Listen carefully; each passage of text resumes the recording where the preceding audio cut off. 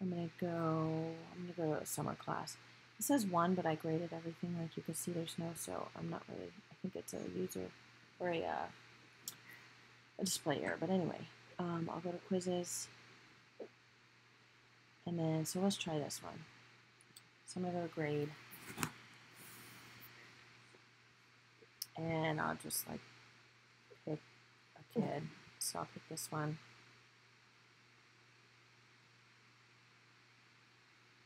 And I just enter their feed box in this little box like this.